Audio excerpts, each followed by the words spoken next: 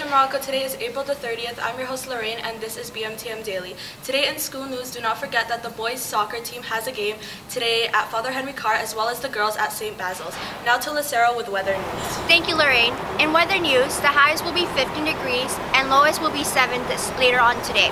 And now to Damien for an interview. Thanks, Lorraine. I'm here with some members from SUI2. I have Penelope and Salam.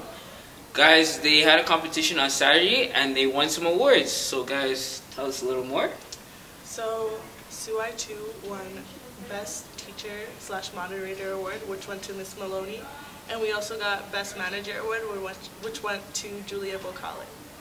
And we also got Best Costume.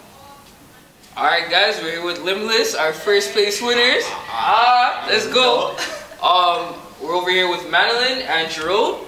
And they're just going to talk about a little bit what happened on Saturday. Guys? So we competed in BYOB, which is the provincial dance competition. We ended up taking home crowd favorite and first place. We'd like to thank Jalen and everyone who supports us, and we're doing it all for you guys. Well, you guys heard it first. Hopefully this is the first of many. And that's all for BMTM Daily. See you all next time.